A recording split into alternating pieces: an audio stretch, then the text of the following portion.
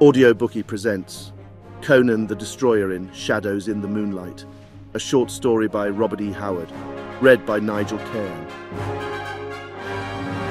But first, please be sure to like, subscribe and share our channel. Your support helps us to breathe new life into some of the best stories ever written. Thank you, really. If you're an author who would like to make your words come alive, let us know at audiobookie.co. We'd love to work with you. And now, without further ado, our feature presentation.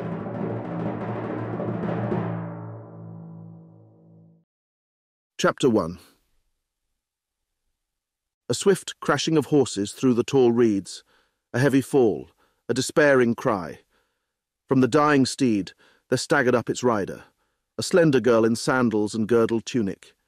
Her dark hair fell over her white shoulders, her eyes were those of a trapped animal. She did not look at the jungle of reeds that hemmed in the little clearing, nor at the blue waters that lapped the low shore behind her. Her wide-eyed gaze was fixed in agonized intensity on the horseman, who pushed through the reedy screen and dismounted before her. He was a tall man, slender, but hard as steel. From head to heel, he was clad in light silvered mesh mail that fitted his supple form like a glove. From under the dome-shaped, gold-chased helmet, his brown eyes regarded her mockingly. "Stand back!" Her voice shrilled with terror. "Touch me not, Shah Amurath, or I will throw myself into the water and drown." He laughed, and his laughter was like the purr of a sword sliding from a silken sheath. "No, you will not drown, Olivia, daughter of confusion, for the marge is too shallow, and I can catch you before you can reach the deeps. You gave me a merry chase by the gods, and all my men are far behind us, but there is no horse west of Vilayet that can distance Irim for long." He nodded at the tall, slender-legged desert stallion behind him. "Let me go," begged the girl, tears of despair staining her face. "Have I not suffered enough? Is there any humiliation, pain, or degradation you have not heaped on me? How long must my torment last?" "As long as I find pleasure in your whimperings, your pleas, tears and writhings," he answered, with a smile that would have seemed gentle to a stranger. "You are strangely virile, Olivia. I wonder if I shall ever weary of you, as I have always wearied of women before. You are ever fresh and unsullied, in spite of me. Each new day with you brings a new delight. But come, let us return to Akif, where the people are still feting the conqueror of the miserable Kozaki, while he, the conqueror, is engaged in recapturing a wretched fugitive, a foolish, lovely, idiotic runaway." "No!" she recoiled, turning toward the waters lapping bluely among the reeds. "Yes!" His flash of open anger was like a spark struck from flint. With a quickness her tender limbs could not approximate, he caught her wrist, twisting it in pure wanton cruelty, until she screamed and sank to her knees. "Slut! I should drag you back to Akif at my horse's tail, but I will be merciful, and carry you on my saddle-bow, for which favour you shall humbly thank me, while—" He released her with a startled oath, and sprang back, his sabre flashing out, as a terrible apparition burst from the reedy jungle, sounding an inarticulate cry of hate. Olivia, staring up from the ground, saw what she took to be either a savage or a madman, advancing on Shah Amurath in an attitude of deadly menace. He was powerfully built, naked, but for a girdled loincloth, which was stained with blood and crusted with dried mire. His black mane was matted with mud and clotted blood. There were streaks of dried blood on his chest and limbs, dried blood on the long, straight sword he gripped in his right hand. From under the tangle of his locks, bloodshot eyes glared like coals of blue fire. "You Hyrcanian dog!" mouthed this apparition, in a barbarous accent. "The devils of vengeance have brought you here." "Kozak!" ejaculated Shah Amurath, recoiling. "I did not know a dog of you escaped. I thought you all lay stiff on the steppe, by Ilbar's river." "All but me, damn you!" cried the other. "Oh, I've dreamed of such a meeting as this, while I crawled on my belly through the brambles, or lay under rocks while the ants gnawed my flesh, or crouched in the mire up to my mouth. I dreamed, but never hoped it would come to pass. Oh, gods of hell, how I have yearned for this." The stranger's bloodthirsty joy was terrible to behold. His jaws champed spasmodically. Froth appeared on his blackened lips. "Keep back," ordered Shah Amurath, watching him narrowly. "Ah. It was like the bark of a timber wolf." "Shah Amurath, the great lord of Akif. Oh, damn you! How I love the sight of you! You, who fed my comrades to the vultures, who tore them between wild horses, blinded and maimed and mutilated them. Aye, you dog, you filthy dog!" His voice rose to a maddened scream, and he charged. In spite of the terror of his wild appearance, Olivia looked to see him fall at the first crossing of the blades. Madman or savage, what could he do?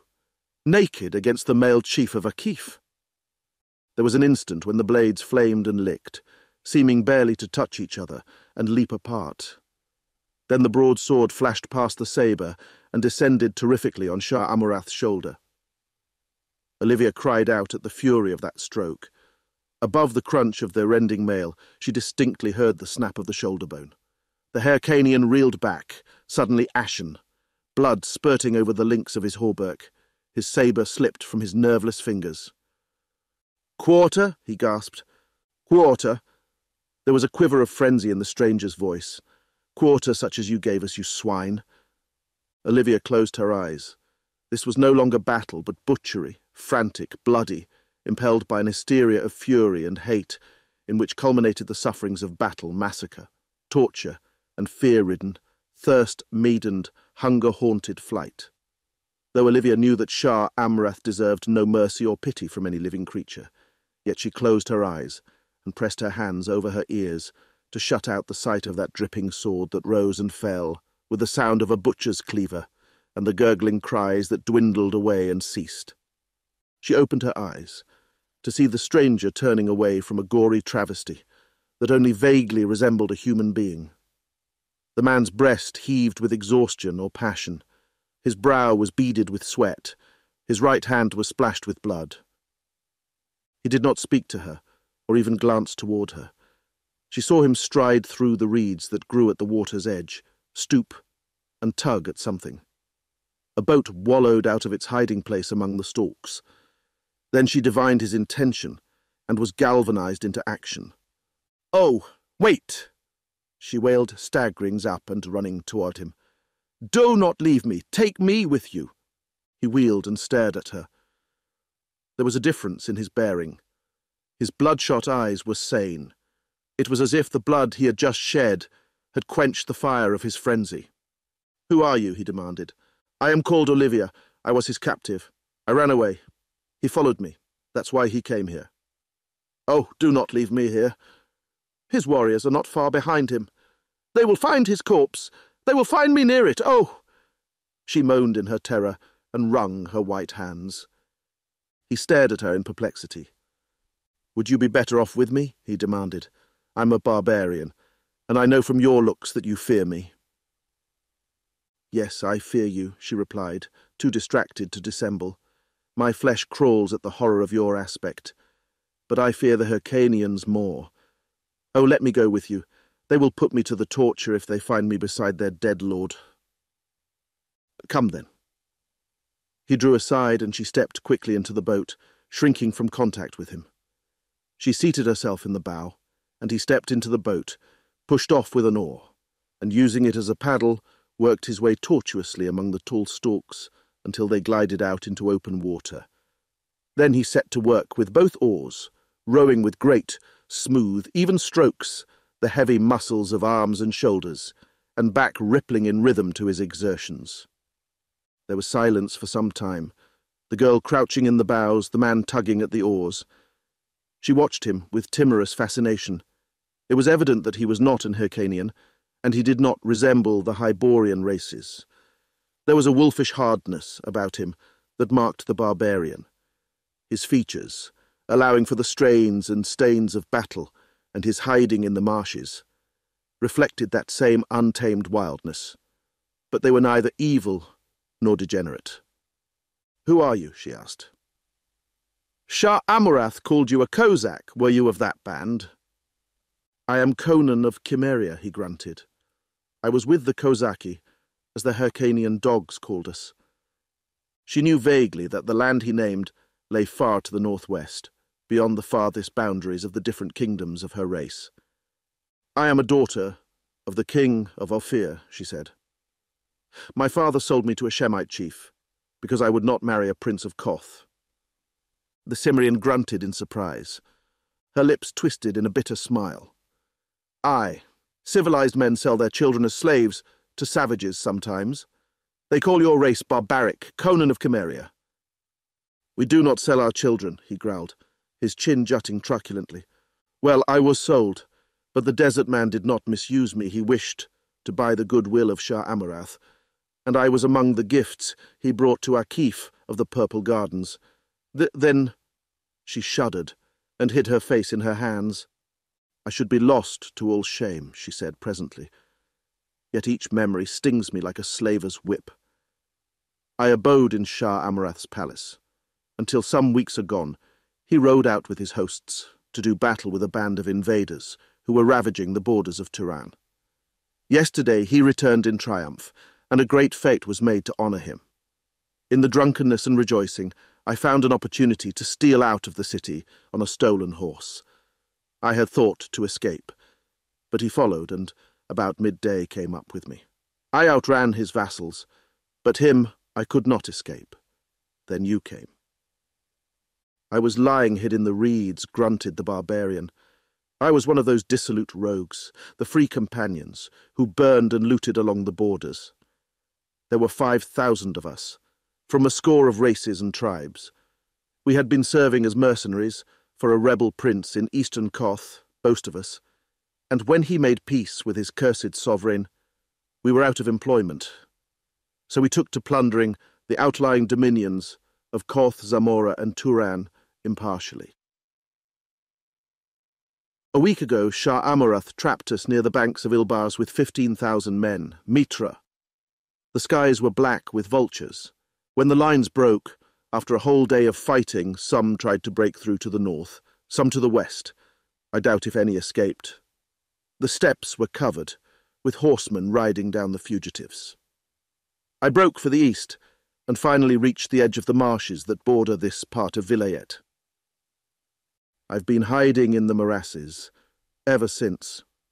Only the day before yesterday the riders ceased beating up the reed brakes, searching for just such fugitives as I. I've squirmed and burrowed and hidden like a snake, feasting on muskrats I caught and ate raw, for lack of fire to cook them. This dawn I found this boat, hidden among the reeds. I hadn't intended going out on the sea until night, but after I killed Shah Amurath, I knew his male dogs would be close at hand. And what now? We shall doubtless be pursued. If they fail to see the marks left by the boat, which I covered as well as I could, they'll guess anyway that we took to sea, after they fail to find us among the marshes. But we have a start, and I'm going to haul at these oars until we reach a safe place." "Where shall we find that?" she asked hopelessly. "Vilayet is an Hyrcanian pond." "Some folk don't think so," grinned Conan grimly, "notably the slaves that have escaped from galleys and become pirates. But what are your plans?" "The southwestern shore is held by the Hyrcanians for hundreds of miles. We still have a long way to go before we pass beyond their northern boundaries. I intend to go northward until I think we have passed them. Then we'll turn westward and try to land on the shore bordered by the uninhabited steppes." "Suppose we meet pirates or a storm," she asked, "and we shall starve on the steppes." "Well," he reminded her, "I didn't ask you to come with me." "I am sorry," she bowed her shapely dark head. "Pirates, storms, starvation, they are all kinder than the people of Turan." "Aye." His dark face grew sombre. "I haven't done with them yet. Be at ease, girl. Storms are rare on Vilayet at this time of year. If we make the steppes, we shall not starve. I was reared in a naked land. It was those cursed marshes, with their stench and stinging flies, that nigh unmanned me. I am at home in the highlands. As for pirates—" He grinned, enigmatically, and bent to the oars. The sun sank like a dull, glowing copper ball into a lake of fire. The blue of the sea merged with the blue of the sky, and both turned to soft, dark velvet, clustered with stars and the mirrors of stars. Olivia reclined in the bows of the gently rocking boat, in a state dreamy and unreal. She experienced an illusion that she was floating in mid-air, stars beneath her, as well as above. Her silent companion was etched vaguely against the softer darkness. There was no break or falter in the rhythm of his oars. He might have been a phantasmal oarsman, rowing her across the dark lake of death, but the edge of her fear was dulled and lulled by the monotony of motion. She passed into a quiet slumber. Dawn was in her eyes when she awakened, aware of a ravenous hunger. It was a change in the motion of the boat that had roused her. Conan was resting on his oars, gazing beyond her. She realized that he had rowed all night without pause, and marvelled at his iron endurance. She twisted about to follow his stare, and saw a green wall of trees and shrubbery, rising from the water's edge and sweeping away in a wide curve, enclosing a small bay whose waters lay still as blue glass. "This is one of the many islands that dot this inland sea," said Conan. "They are supposed to be uninhabited. I've heard the Hyrcanians seldom visit them. Besides, they generally hug the shores in their galleys, and we have come a long way. Before sunset, we were out of sight of the mainland." With a few strokes, he brought the boat into shore, and made the painter fast to the arching root of a tree which rose from the water's edge. Stepping ashore, he reached out a hand to help Olivia. She took it, wincing slightly at the bloodstains upon it, feeling a hint of the dynamic strength that lurked in the barbarian's thews. A dreamy quiet lay over the woods that bordered the blue bay. Then somewhere, far back among the trees, a bird lifted its morning song. A breeze whispered through the leaves and set them to murmuring. Olivia found herself listening intently for something. She knew not what. What might be lurking amid those nameless woodlands? As she peered timidly into the shadows between the trees, something swept into the sunlight with a swift whirl of wings. A great parrot, which dropped onto a leafy branch and swayed there, a gleaming image of jade and crimson. It turned its crested head sidewise and regarded the invaders with glittering eyes of jet. "Crew," muttered the Cimmerian. "Here is the grandfather of all parrots. He must be 1,000 years old. Look at the evil wisdom of his eyes. What mysteries do you guard, wise devil?" Abruptly the bird spread its flaming wings and, soaring from its perch, cried out harshly, "Yagkulan yoktha, suthala," and with a wild screech of horribly human laughter rushed away through the trees to vanish in the opalescent shadows. Olivia stared after it, feeling the cold hand of nameless foreboding touch her supple spine. "What did it say?" she whispered. "Human words, I'll swear," answered Conan, "but in what tongue I can't say." "Nor I," returned the girl. "Yet it must have learned them from human lips, human or—" She gazed into the leafy fastness and shuddered slightly, without knowing why. "Crom, I'm hungry," grunted the Cimmerian. "I could eat a whole buffalo. We'll look for fruit, but first I'm going to cleanse myself of this dried mud and blood. Hiding in marshes is foul business." So saying, he laid aside his sword, and wading out shoulder-deep into the blue water, went about his ablutions. When he emerged, his clean-cut bronze limbs shone. His streaming black mane was no longer matted. His blue eyes, though they smouldered with unquenchable fire, were no longer murky or bloodshot. But the tigerish suppleness of limb and the dangerous aspect of feature were not altered. Strapping on his sword once more, he motioned the girl to follow him, and they left the shore, passing under the leafy arches of the great branches. Underfoot lay a short green sward which cushioned their tread. Between the trunks of the trees they caught glimpses of fairy-like vistas. Presently Conan grunted in pleasure at the sight of golden and roseate globes hanging in clusters among the leaves. Indicating that the girl should seat herself on a fallen tree, he filled her lap with the exotic delicacies, and then himself fell to with unconcealed gusto. "Ishtar," said he between mouthfuls, "since Ilbars I have lived on rats, and roots I dug out of the stinking mud. This is sweet to the palate, though not very filling. Still, it will serve if we eat enough." Olivia was too busy to reply. The sharp edge of the Cimmerian's hunger blunted, he began to gaze at his fair companion with more interest than previously, noting the lustrous clusters of her dark hair, the peach-bloom tints of her dainty skin, and the rounded contours of her lithe figure, which the scanty silk tunic displayed to full advantage. Finishing her meal, the object of his scrutiny looked up, and meeting his burning, slit-eyed gaze, she changed colour, and the remnants of the fruit slipped from her fingers. Without comment, he indicated with a gesture that they should continue their explorations, and rising, she followed him out of the trees and into a glade, the farther end of which was bounded by a dense thicket. As they stepped into the open, there was a ripping crash in this thicket, and Conan, bounding aside and carrying the girl with him, narrowly saved them from something that rushed through the air and struck a tree trunk with a thunderous impact. Whipping out his sword, Conan bounded across the glade and plunged into the thicket. Silence ensued, while Olivia crouched on the sward, terrified and bewildered. Presently Conan emerged, a puzzled scowl on his face. "Nothing in that thicket," he growled, "but there was something—" He studied the missile that had so narrowly missed them, and grunted incredulously, as if unable to credit his own senses.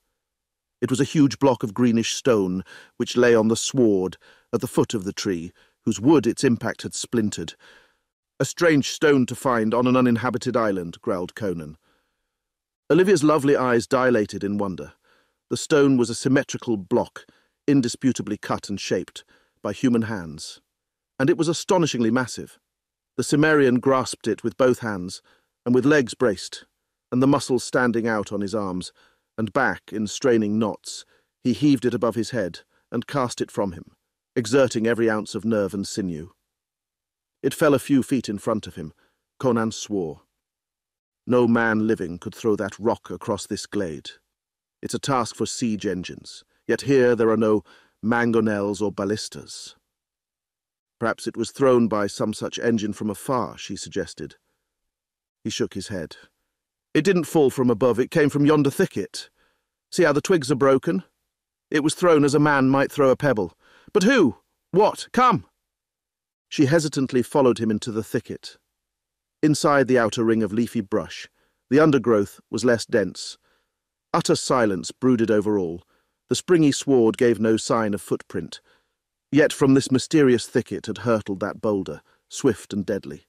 Conan bent closer to the sward, where the grass was crushed down here and there. He shook his head angrily. Even to his keen eyes it gave no clue as to what had stood or trodden there. His gaze roved to the green roof above their heads, a solid ceiling of thick leaves and interwoven arches, and he froze suddenly. Then rising, sword in hand, he began to back away, thrusting Olivia behind him. "Out of here! Quick!" he urged in a whisper that congealed the girl's blood. "What is it? What do you see?" "Nothing," he answered guardedly, not halting his wary retreat. "But what is it then? What lurks in this thicket?" "Death," he answered, his gaze still fixed on the brooding jade arches that shut out the sky. Once out of the thicket, he took her hand and led her swiftly through the thinning trees until they mounted a grassy slope, sparsely treed, and emerged upon a low plateau where the grass grew taller and the trees were few and scattered, and in the midst of that plateau rose a long, broad structure of crumbling greenish stone. They gazed in wonder. No legends named such a building on any island of Villette. They approached it warily, seeing that moss and lichen crawled over the stones, and the broken roof gaped to the sky. On all sides lay bits and shards of masonry, half hidden in the waving grass, giving the impression that once many buildings rose there, perhaps a whole town. But now only the long hall-like structure rose against the sky, and its walls leaned drunkenly among the crawling vines. Whatever doors had once guarded its portals had long rotted away. Conan and his companion stood in the broad entrance and stared inside. Sunlight streamed in through gaps in the walls and roof, making the interior a dim weave of light and shadow. Grasping his sword firmly, Conan entered, with the slouching gait of a hunting panther, sunken head, and noiseless feet. Olivia tiptoed after him. Once within, Conan grunted in surprise, and Olivia stifled a scream. "Look, oh look." "I see," he answered. "Nothing to fear. They are statues." "But how lifelike, and how evil," she whispered, drawing close to him. They stood in a great hall whose floor was of polished stone, littered with dust and broken stones which had fallen from the ceiling. Vines growing between the stones masked the apertures. The lofty roof, flat and undomed, was upheld by thick columns, marching in rows down the sides of the walls. And in each space between these columns stood a strange figure. They were statues, apparently of iron, black and shining, as if continually polished. They were life-sized, depicting tall, lithely powerful men, with cruel hawk-like faces. They were naked, and every swell, depression, and contour of joint and sinew was represented with incredible realism. But the most lifelike feature was their proud, intolerant faces. These features were not cast in the same mould. Each face possessed its own individual characteristics, though there was a tribal likeness between them all. There was none of the monotonous uniformity of decorative art, in the faces at least. "They seem to be listening and waiting," whispered the girl uneasily. Conan rang his hilt against one of the images. "Iron," he pronounced. "But Crom, in what moulds were they cast?" He shook his head and shrugged his massive shoulders in puzzlement. Olivia glanced timidly about the great silent hall.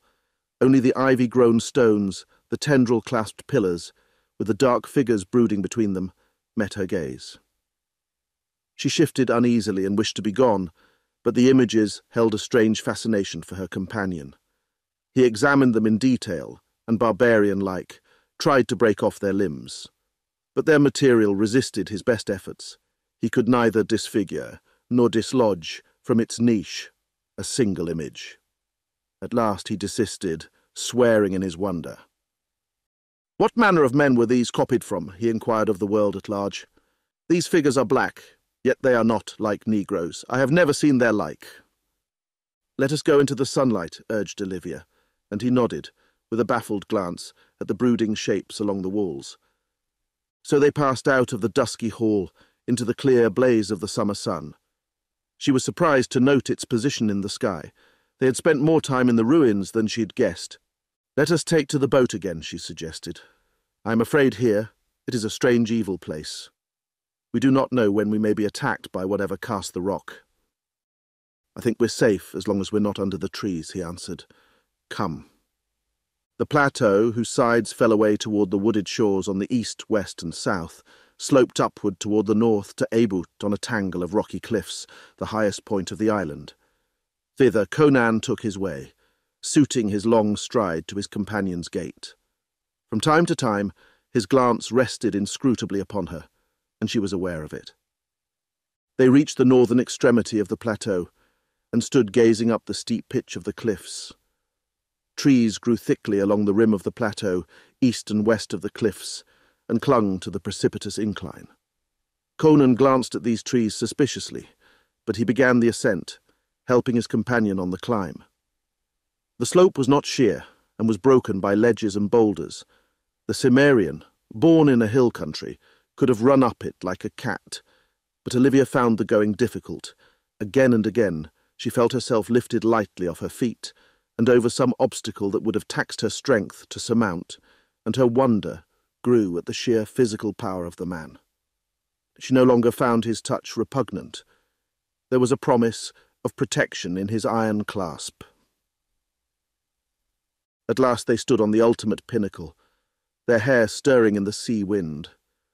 From their feet the cliffs fell away sheerly 300 or 400 feet, to a narrow tangle of woodlands bordering the beach. Looking southward, they saw the whole island, lying like a great oval mirror, its beveled edges sloping down swiftly into a rim of green, except where it broke in the pitch of the cliffs. As far as they could see, on all sides, stretched the blue waters, still placid, fading into dreamy hazes of distance. "The sea is still," sighed Olivia. "Why should we not take up our journey again?" Conan, poised like a bronze statue on the cliffs, pointed northward. Straining her eyes, Olivia saw a white fleck that seemed to hang suspended in the aching haze. What is it? A sail! Hyrcanians. Who can tell at this distance? They will anchor here. Search the island for us, she cried in quick panic. I doubt it. They come from the north, so they cannot be searching for us. They may stop for some other reason, in which case we'll have to hide as best we can.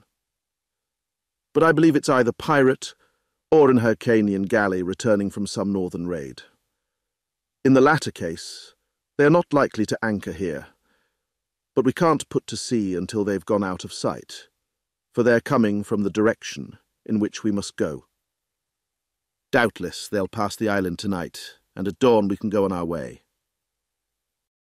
Then we must spend the night here, she shivered. It's safest. Then let us sleep here on the crags, she urged. He shook his head, glancing at the stunted trees, at the marching woods below, a green mass, which seemed to send out tendrils straggling up the sides of the cliffs. Here are too many trees. We'll sleep in the ruins. She cried out in protest. Nothing will harm you there, he soothed. Whatever threw the stone at us did not follow us out of the woods. There was nothing to show that any wild thing lairs in the ruins. Besides, you are soft-skinned, and used to shelter, and dainties.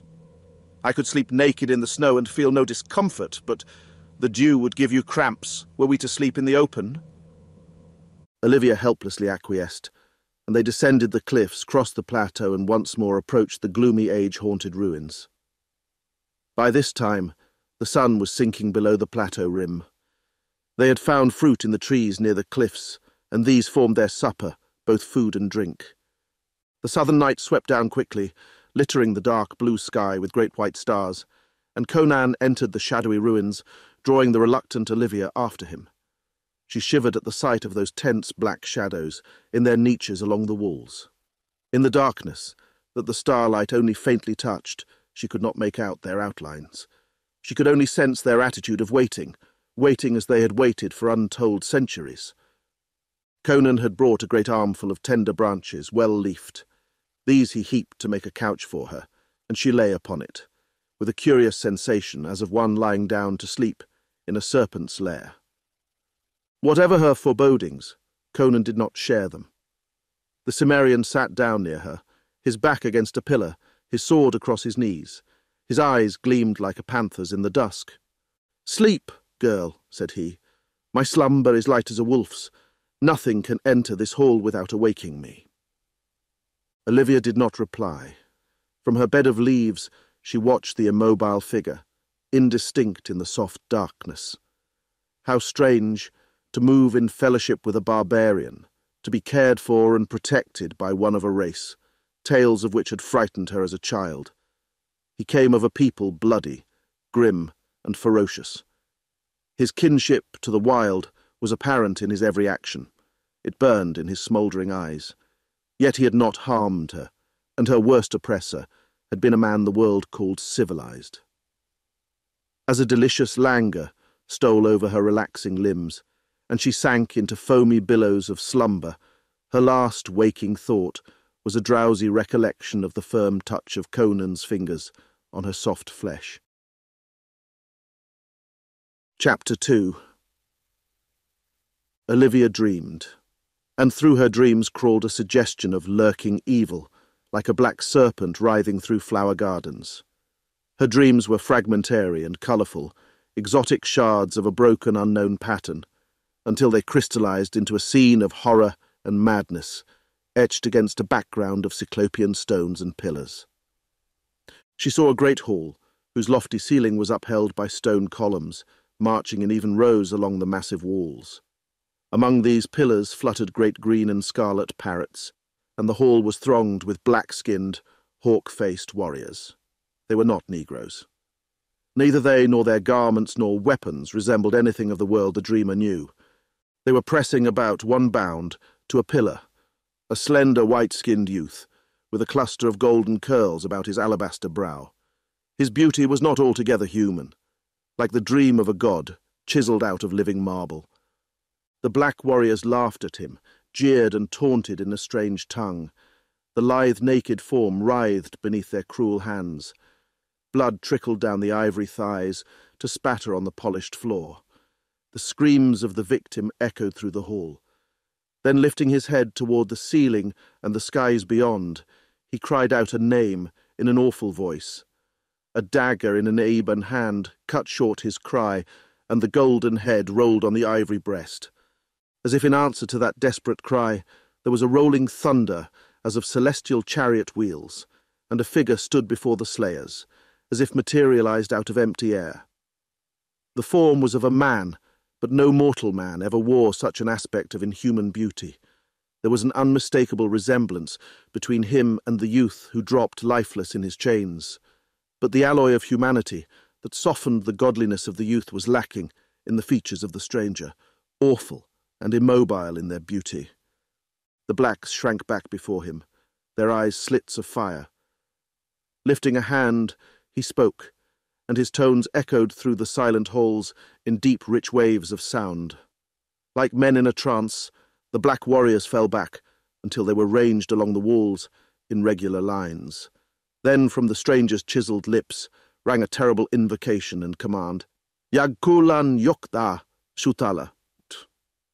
At the blast of that awful cry, the black figures stiffened and froze. Over their limbs crept a curious rigidity, an unnatural petrification. The stranger touched the limp body of the youth, and the chains fell away from it. He lifted the corpse in his arms. Then ere he turned away, his tranquil gaze swept again over the silent rows of ebony figures, and he pointed to the moon, which gleamed in through the casements. And they understood, those tense, waiting statues that had been men. Olivia awoke, starting up on her couch of branches, a cold sweat beading her skin. Her heart pounded loud in the silence. She glanced wildly about.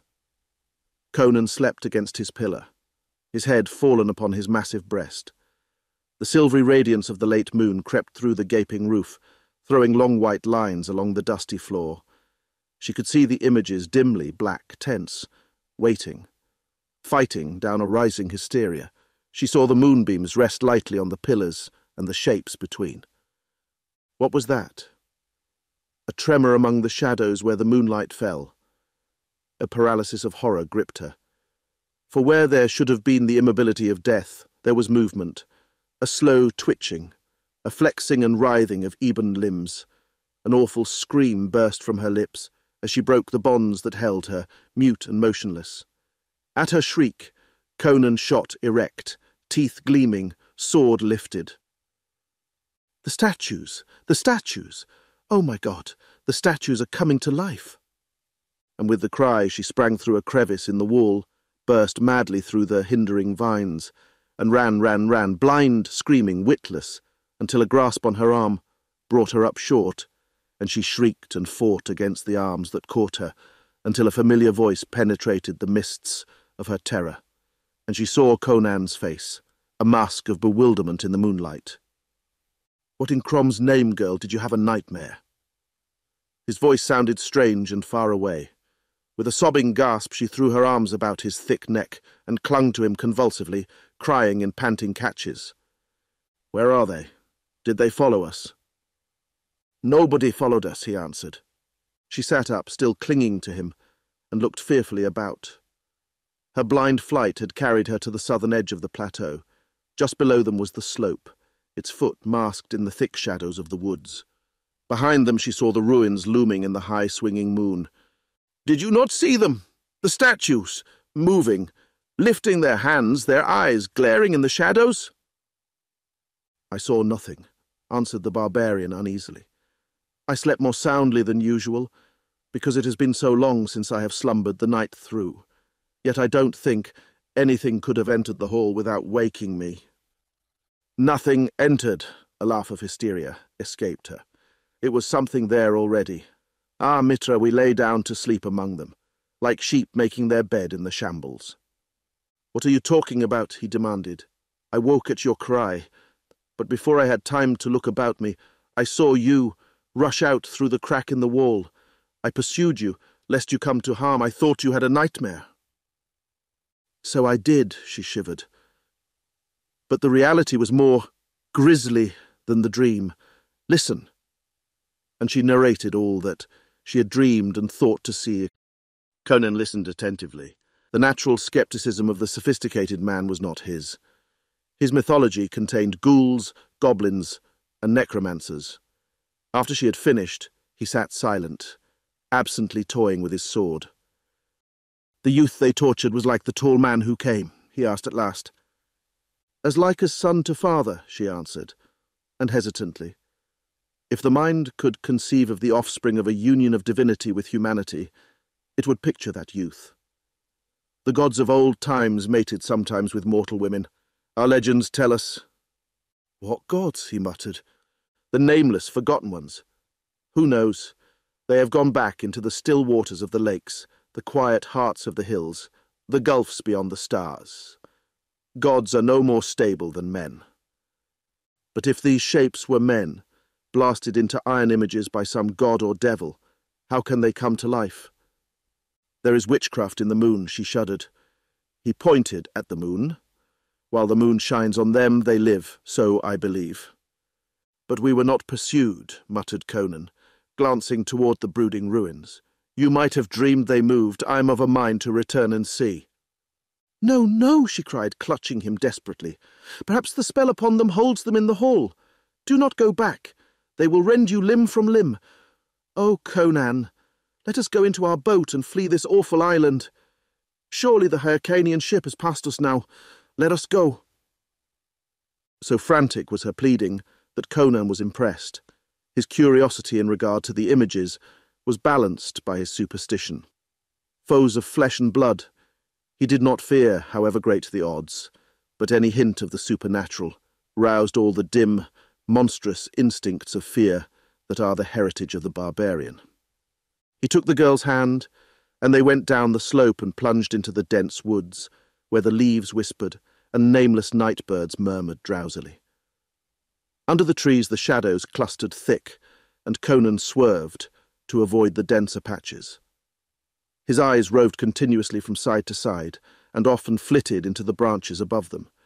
He went quickly, yet warily, his arm girdling the girl's waist so strongly that she felt as if she were being carried rather than guided. Neither spoke. The only sound was the girl's quick, nervous panting, the rustle of her small feet in the grass. So they came through the trees to the edge of the water, shimmering like molten silver in the moonlight. We should have brought fruit for food, muttered Conan, but doubtless we'll find other islands. As well leave now as later. It's but a few hours till dawn. His voice trailed away. The painter was still made fast to the looping root, but at the other end was only a smashed and shattered ruin, half submerged in the shallow water. A stifled cry escaped Olivia. Conan wheeled and faced the dense shadows, a crouching image of menace. The noise of the night birds was suddenly silent. A brooding stillness reigned over the woods. No breeze moved the branches, yet somewhere the leaves stirred faintly, quick as a great cat. Conan caught up Olivia and ran. Through the shadows he raced like a phantom, while somewhere above and behind them sounded a curious rushing among the leaves that implacably drew closer and closer. Then the moonlight burst full upon their faces, and they were speeding up the slope of the plateau. At the crest Conan laid Olivia down, and turned to glare back at the gulf of shadows they had just quitted. The leaves shook in a sudden breeze, that was all. He shook his mane with an angry growl. Olivia crept to his feet like a frightened child. Her eyes looked up at him, dark wells of horror. "What are we to do, Conan?" she whispered. He looked at the ruins, stared again into the woods below. "We'll go to the cliffs," he declared, lifting her to her feet. "Tomorrow I'll make a raft, and we'll trust our luck to the sea again. It was not they that destroyed our boat." It was half question, half assertion. He shook his head, grimly taciturn. Every step of the way across that moon-haunted plateau was a sweating terror for Olivia, but no black shape stole subtly from the looming ruins, and at last they reached the foot of the crags, which rose stark and gloomily majestic above them. There Conan halted in some uncertainty, at last selecting a place sheltered by a broad ledge, nowhere near any trees. "Lie down and sleep, if you can, Olivia," he said. "I'll keep watch." But no sleep came to Olivia, and she lay watching the distant ruins and the wooded rim until the stars paled, the east whitened, and dawn in rose and gold struck fire from the dew on the grass blades. She rose stiffly, her mind reverting to all the happenings of the night. In the morning light, some of its terrors seemed like figments of an overwrought imagination. Conan strode over to her, and his words electrified her. Just before dawn, I heard the creak of timbers and the rasp and clack of cordage and oars. A ship has put in and anchored at the beach not far away, probably the ship whose sail we saw yesterday. We'll go up the cliffs and spy on her. Up they went, and lying on their bellies among the boulders, saw a painted mast jutting up beyond the trees to the west. "An Hyrcanian craft from the cut of her rigging," muttered Conan. "I wonder if the crew—" A distant medley of voices reached their ears, and creeping to the southern edge of the cliffs, they saw a motley horde emerge from the fringe of trees along the western rim of the plateau, and stand there, a space in debate. There was much flourishing of arms, brandishing of swords, and loud, rough argument. Then the whole band started across the plateau toward the ruins, at a slant that would take them close by the foot of the cliffs. "Pirates," whispered Conan, a grim smile on his thin lips. "It's an Hyrcanian galley they've captured. Here, crawl among these rocks." "Don't show yourself unless I call to you," he instructed, having secreted her to his satisfaction among a tangle of boulders along the crest of the cliffs. "I'm going to meet these dogs. If I succeed in my plan, all will be well, and we'll sail away with them. If I don't succeed, well, hide yourself in the rocks until they're gone, for no devils on this island are as cruel as these sea-wolves." And tearing himself from her reluctant grasp, he swung quickly down the cliffs. Looking fearfully from her eyrie, Olivia saw the band had neared the foot of the cliffs. Even as she looked, Conan stepped out from among the boulders and faced them, sword in hand. They gave back with yells of menace and surprise, then halted uncertainly to glare at this figure which had appeared so suddenly from the rocks. There were some 70 of them, a wild horde made up of men from many nations: Carthians, Zamorians, Brythunians, Corinthians, Shemites. Their features reflected the wildness of their natures. Many bore the scars of the lash or the branding iron. There were cropped ears, slit noses, gaping eye sockets, stumps of wrists, marks of the hangman as well as scars of battle. Most of them were half naked, but the garments they wore were fine: gold-braided jackets, satin girdles, silken breeches, tattered, stained with tar and blood, vied with pieces of silver-chased armour. Jewels glittered in nose rings and earrings, and in the hilts of their daggers. Over against this bizarre mob stood the tall Cimmerian in strong contrast with his hard bronzed limbs and clean-cut vital features. "Who are you?" they roared. "Conan the Cimmerian." His voice was like the deep challenge of a lion. "One of the Free Companions. I mean to try my luck with the Red Brotherhood. Who's your chief?" "I by Ishtar!" bellowed a bull-like voice, as a huge figure swaggered forward. A giant, naked to the waist where his capacious belly was girdled by a wide sash that upheld voluminous silken pantaloons. His head was shaven except for a scalp lock, his moustaches dropped over a rat-trap mouth. Green Shemitish slippers, with upturned toes, were on his feet, a long straight sword in his hand. Conan stared and glared. "Sergius of Crusher, by Crom." "Aye, by Ishtar," boomed the giant, his small black eyes glittering with hate. "Did you think I had forgot? Ha! Sergius never forgets an enemy. Now I'll hang you up by the heels and skin you alive. At him, lads." "Aye, send your dogs at me, big belly," sneered Conan with bitter scorn. "You were always a coward, you Cothic cur." "Coward to me?" The broad face turned black with passion. "On guard, you northern dog. I'll cut out your heart." In an instant the pirates had formed a circle about the rivals, their eyes blazing, their breath sucking between their teeth in bloodthirsty enjoyment. High up among the crags Olivia watched, sinking her nails into her palms in her painful excitement. Without formality, the combatants engaged, Sergius coming in with a rush, quick on his feet as a giant cat, for all his bulk. Curses hissed between his clenched teeth as he lustily swung and parried. Conan fought in silence, his eyes slits of blue bale fire. The Kothian ceased his oaths to save his breath. The only sounds were the quick scuff of feet on the sward, the panting of the pirate, the ring and clash of steel. The swords flashed like white fire in the early sun, wheeling and circling. They seemed to recoil from each other's contact, then leap together again instantly. Sergius was giving back. Only his superlative skill had saved him thus far from the blinding speed of the Cimmerian's onslaught. A louder clash of steel, a sliding rasp, a choking cry. From the pirate horde, a fierce yell split the morning as Conan's sword plunged through their captain's massive body. The point quivered an instant from between Sergius's shoulders, a hand's breadth of white fire in the sunlight. Then the Cimmerian wrenched back his steel, and the pirate chief fell heavily, face down, and lay in a widening pool of blood, his broad hands twitching for an instant. Conan wheeled toward the gaping corsairs. "Well, you dogs," he roared, "I've sent your chief to hell. What says the law of the Red Brotherhood?"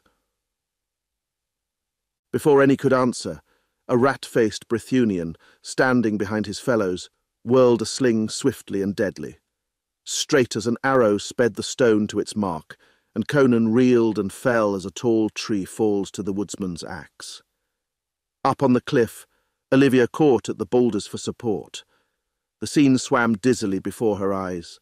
All she could see was the Cimmerian, lying limply on the sward, blood oozing from his head. The rat-faced one yelped in triumph and ran to stab the prostrate man, but a lean Corinthian thrust him back. "What, Aratus? Would you break the law of the Brotherhood, you dog?" "No law is broken," snarled the Brythunian. "No law? Why, you dog! This man you have just struck down is by just rights our captain." "Nay," shouted Aratus. "He was not of our band, but an outsider. He had not been admitted to fellowship. Slaying Sergius does not make him captain, as would have been the case had one of us killed him." "But he wished to join us," retorted the Corinthian. "He said so." At that, a great clamour arose, some siding with Aretus, some with the Corinthian, whom they called Ivanos. Oaths flew thick, challenges were passed, hands fumbled at sword hilts. At last a Shemite spoke up, above the clamour. "Why do you argue over a dead man?" "He's not dead," answered the Corinthian, rising from beside the prostrate Cimmerian. "It was a glancing blow. He's only stunned." At that the clamour rose anew, Aratus trying to get at the senseless man, and Ivanos finally bestriding him, sword in hand, and defying all and sundry. Olivia sensed that it was not so much in defence of Conan that the Corinthian took his stand, but in opposition to Aratus. Evidently these men had been Sergius's lieutenants, and there was no love lost between them. After more arguments, it was decided to bind Conan and take him along with them, his fate to be voted on later. The Cimmerian, who was beginning to regain consciousness, was bound with leather girdles, and then 4 pirates lifted him, and with many complaints and curses carried him along with the band, which took up its journey across the plateau once more. The body of Sergius was left where it had fallen, a sprawling, unlovely shape on the sun-washed sward. Up among the rocks, Olivia lay stunned by the disaster. She was incapable of speech or action, and could only lie there and stare with horrified eyes as the brutal horde dragged her protector away. How long she lay there she did not know. Across the plateau, she saw the pirates reach the ruins and enter, dragging their captive. She saw them swarming in and out of the doors and crevices, prodding into the heaps of debris, and clambering about the walls. After a while, a score of them came back across the plateau and vanished among the trees on the western rim, dragging the body of Sergius after them, presumably to cast into the sea. About the ruins, the others were cutting down trees and securing material for a fire. Olivia heard their shouts, unintelligible in the distance, and she heard the voices of those who had gone into the woods, echoing among the trees. Presently they came back into sight, bearing casks of liquor and leathern sacks of food. They headed for the ruins, cursing lustily under their burdens. Of all this, Olivia was but mechanically cognizant. Her overwrought brain was almost ready to collapse. Left alone and unprotected, she realized how much the protection of the Cimmerian had meant to her. There intruded, vaguely, a wonderment at the mad pranks of fate that could make the daughter of a king the companion of a red-handed barbarian. With it came a revulsion toward her own kind. Her father and Shah Amurath, they were civilized men. And from them she had had only suffering. She had never encountered any civilized man who treated her with kindness, unless there was an ulterior motive behind his actions. Conan had shielded her, protected her, and so far demanded nothing in return. Laying her head in her rounded arms, she wept, until distant shouts of ribald revelry roused her to her own danger. She glanced from the dark ruins, about which the fantastic figures, small in the distance, weaved and staggered, to the dusky depths of the green forest. Even if her terrors in the ruins the night before had been only dreams, the menace that lurked in those green, leafy depths below was no figment of nightmare. Were Conan slain or carried away captive, her only choice would lie between giving herself up to the human wolves of the sea or remaining alone on that devil-haunted island. As the full horror of her situation swept over her, she fell forward in a swoon.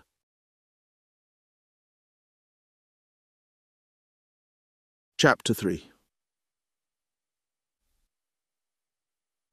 The sun was hanging low when Olivia regained her senses.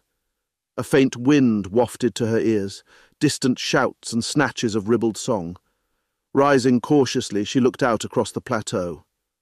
She saw the pirates clustered about a great fire outside the ruins, and her heart leapt as a group emerged from the interior, dragging some object she knew was Conan.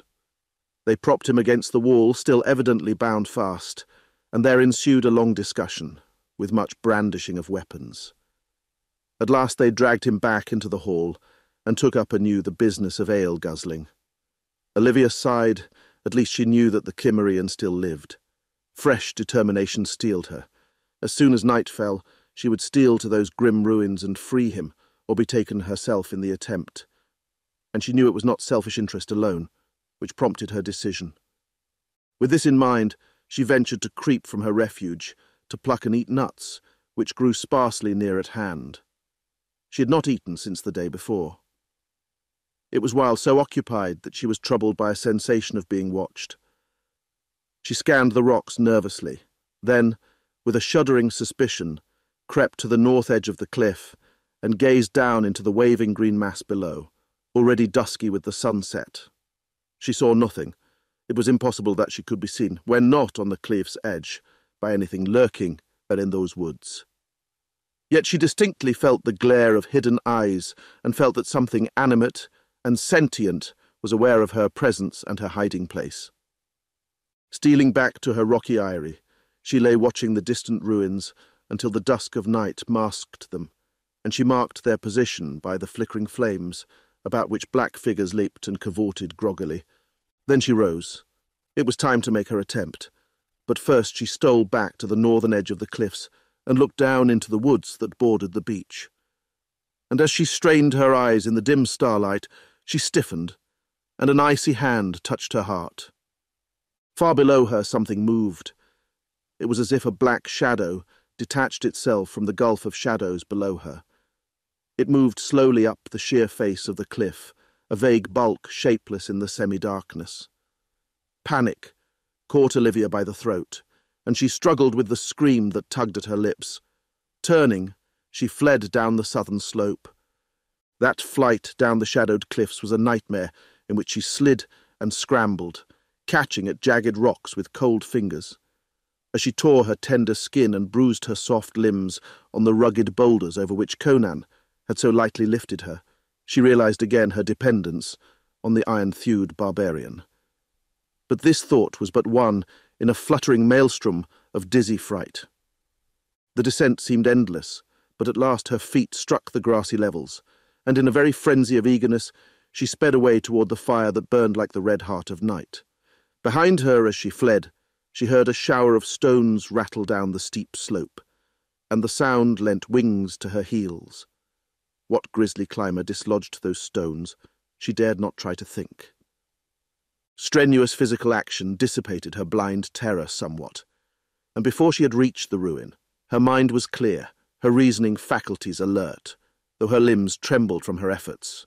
She dropped to the sward and wriggled along on her belly until from behind a small tree that had escaped the axes of the pirates, she watched her enemies. They had completed their supper, but were still drinking, dipping pewter mugs or jewelled goblets into the broken heads of the wine casks. Some were already snoring drunkenly on the grass, while others had staggered into the ruins. Of Conan she saw nothing. She lay there, while the dew formed on the grass about her, and the leaves overhead, and the men about the fire cursed, gambled, and argued. There were only a few about the fire. Most of them had gone into the ruins to sleep. She lay watching them, her nerves taut with the strain of waiting, the flesh crawling between her shoulders at the thought of what might be watching her in turn, of what might be stealing up behind her. Time dragged on leaden feet. One by one the revellers sank down in drunken slumber, until all were stretched senseless beside the dying fire. Olivia hesitated, then was galvanized by a distant glow rising through the trees. The moon was rising. With a gasp, she rose and hurried toward the ruins. Her flesh crawled as she tiptoed among the drunken shapes that sprawled beside the gaping portal. Inside were many more. They shifted and mumbled in their besotted dreams, but none awakened as she glided among them. A sob of joy rose to her lips as she saw Conan. The Cimmerian was wide awake, bound upright to a pillar, his eyes gleaming in the faint reflection of the waning fire outside. Picking her way among the sleepers, she approached him. Lightly as she'd come, he had heard her, had seen her when am first framed in the portal. A faint grin touched his hard lips. She reached him and clung to him an instant. He felt the quick beating of her heart against his breast. Through a broad crevice in the wall stole a beam of moonlight, and the air was instantly supercharged with subtle tension. Conan felt it and stiffened. Olivia felt it and gasped. The sleepers snored on. Bending quickly, she drew a dagger from its senseless owner's belt and set to work on Conan's bonds. They were sail cords, thick and heavy, and tied with the craft of a sailor. She toiled desperately, while the tide of moonlight crept slowly across the floor, toward the feet of the crouching black figures between the pillars. Her breath came in gasps. Conan's wrists were free, but his elbows and legs were still bound fast. She glanced fleetingly at the figures along the walls. Waiting, waiting, they seemed to watch her with the awful patience of the undead. The drunkards beneath her feet began to stir and groan in their sleep. The moonlight crept down the hall, touching the black feet. The cords fell from Conan's arms, and taking the dagger from her, he ripped the bonds from his legs with a single quick slash. He stepped out from the pillar, flexing his limbs, stoically enduring the agony of returning circulation. Olivia crouched against him, shaking like a leaf. Was it some trick of the moonlight that touched the eyes of the black figures with fire, so that they glimmered redly in the shadows? Conan moved with the abruptness of a jungle cat. Catching up his sword from where it lay in a stack of weapons nearby, he lifted Olivia lightly from her feet and glided through an opening that gaped in the ivy-grown wall. No ward passed between them. Lifting her in his arms, he set off, swiftly across the moon-bathed sward, her arms about his iron neck. The Ophirian closed her eyes, cradling her dark, curly head against his massive shoulder. A delicious sense of security stole over her.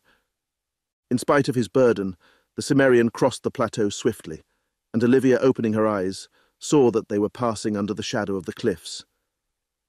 "Something climbed the cliffs," she whispered. "I heard it scrambling behind me as I came down." "We'll have to chance it," he grunted. "I'm not afraid now," she sighed. "You were not afraid when you came to free me either," he answered. "Crom, what a day it has been.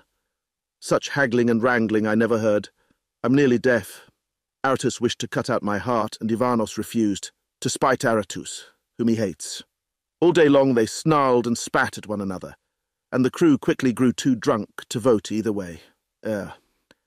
He halted suddenly, an image of bronze in the moonlight. With a quick gesture, he tossed the girl lightly to one side and behind him. Rising to her knees on the soft sward, she screamed at what she saw. Out of the shadows of the cliffs moved a monstrous, shambling bulk, an anthropomorphic horror, a grotesque travesty of creation.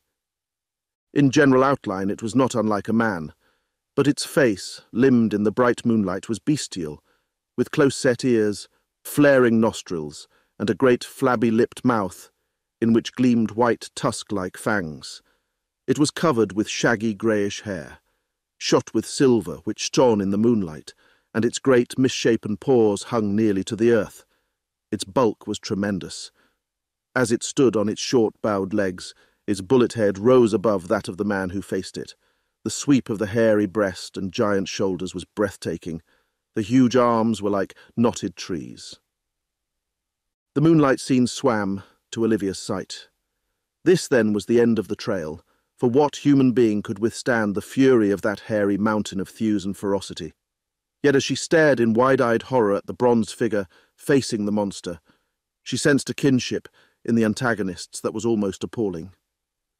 This was less a struggle between man and beast than a conflict between two creatures of the wild, equally merciless and ferocious. With a flash of white tusks, the monster charged.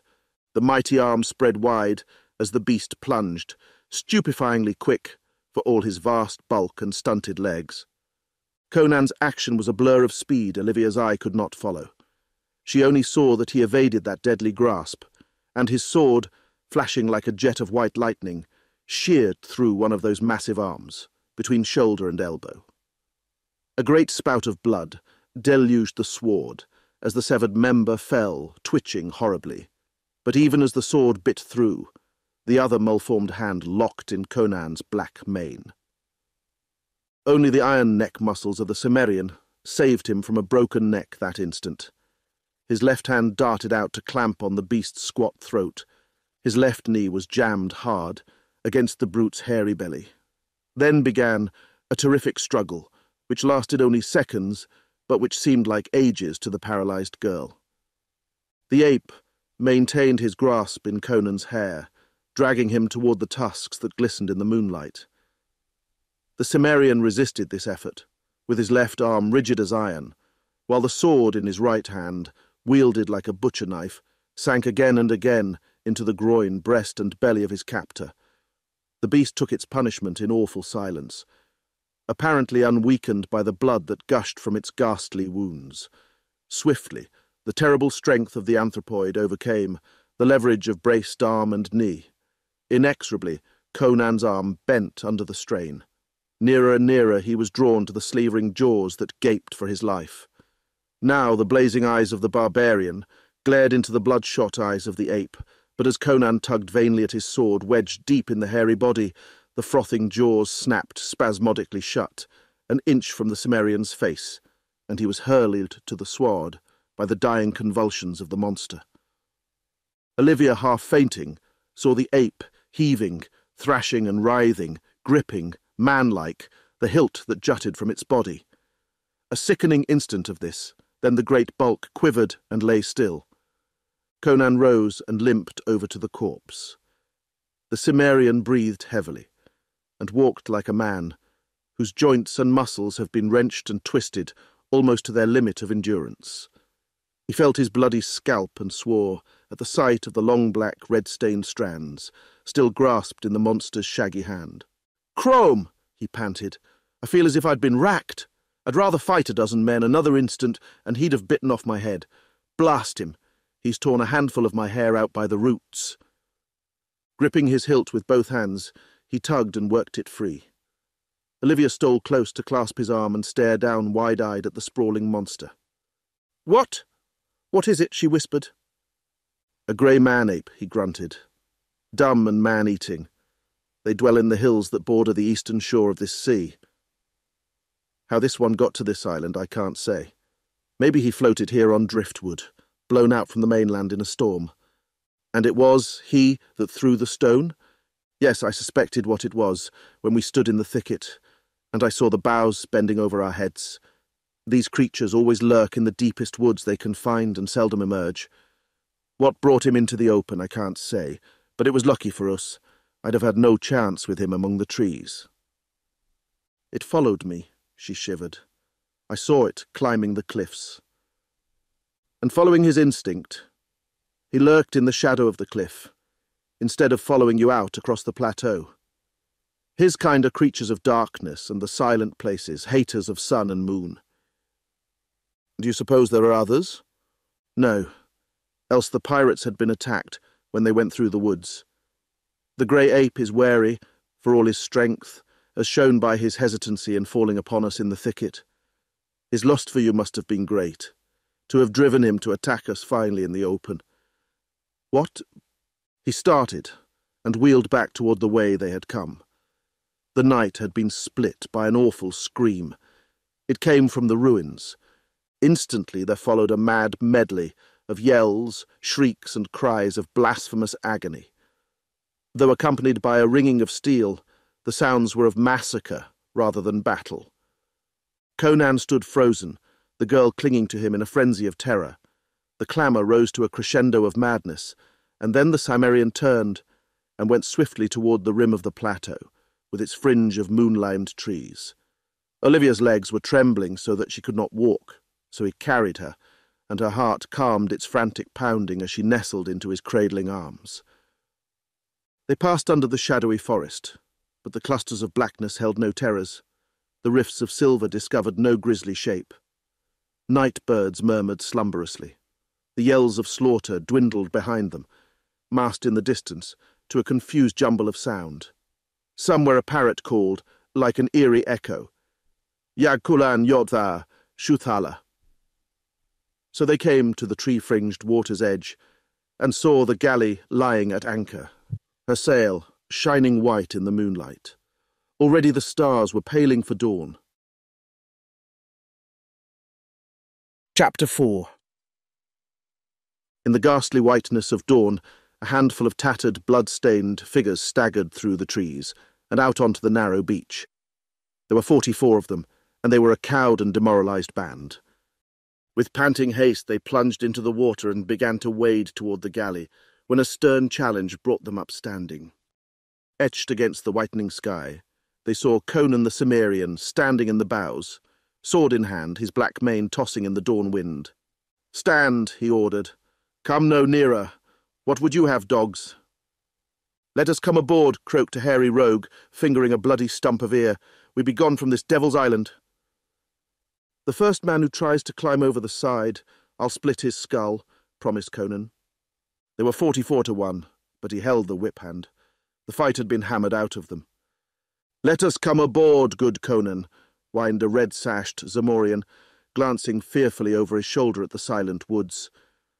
"We have been so mauled, bitten, scratched and rended, and are so weary from fighting and running that not one of us can lift a sword." "Where is that dog, Aratus?" demanded Conan. "Dead with the others. It was devils fell upon us. They were rending us to pieces before we could awake. A dozen good rovers died in their sleep. The ruins were full of flame-eyed shadows, with tearing fangs and sharp talons." "Aye," put in another corsair. "They were the demons of the isle, which took the forms of molten images to befool us. Ishtar. We lay down to sleep among them. We are no cowards. We fought them as long as mortal man may strive against the powers of darkness. Then we broke away and left them tearing at the corpses like jackals. But surely they'll pursue us." "Aye, let us come aboard," clamoured a lean Shemite. "Let us come in peace, or we must come sword in hand. And though we be so weary, you will doubtless slay many of us, yet you cannot prevail against us many." "Then I'll knock a hole in the planks and sink her," answered Conan grimly. A frantic chorus of expostulation rose, which Conan silenced with a lion-like roar. "Dogs, must I aid my enemies? Shall I let you come aboard and cut out my heart?" "Nay, nay," they cried eagerly. "Friends, friends, Conan, we are thy comrades. We be all lusty rogues together. We hate the king of Turan, not each other. Their gaze hung on his brown, frowning face. Then if I am one of the Brotherhood, he grunted, the laws of the trade apply to me. And since I killed your chief in fair fight, then I am your captain. There was no dissent. The pirates were too cowed and battered to have any thought except a desire to get away from that island of fear. Conan's gaze sought out the blood-stained figure of the Corinthian. "How, Ivanos?" he challenged. "You took my part once. Will you uphold my claims again?" "Aye, by Mitra."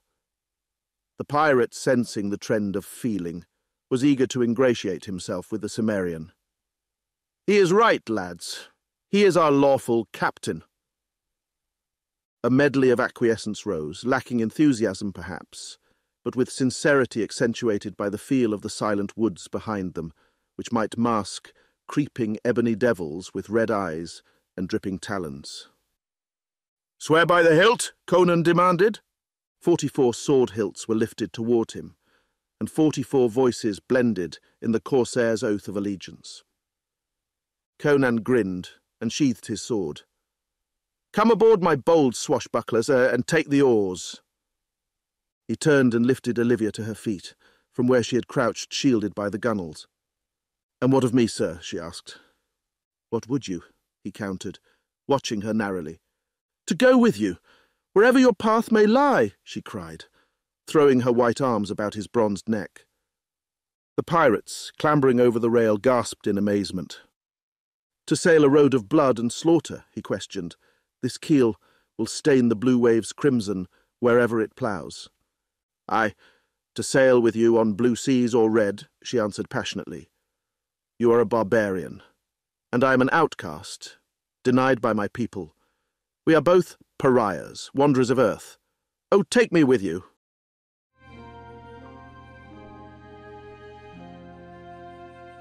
With a gusty laugh, he lifted her to his fierce lips. "I'll make you queen of the blue sea. Cast off there, dogs. We'll scorch King Yildiz's pantaloons yet by Crom."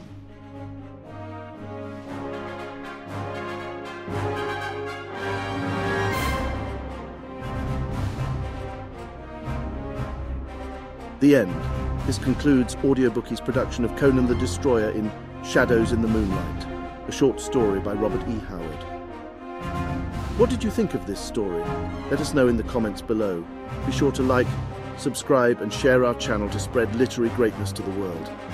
For Audiobooks, I'm Nigel Cairn. Thanks for listening. See you again soon.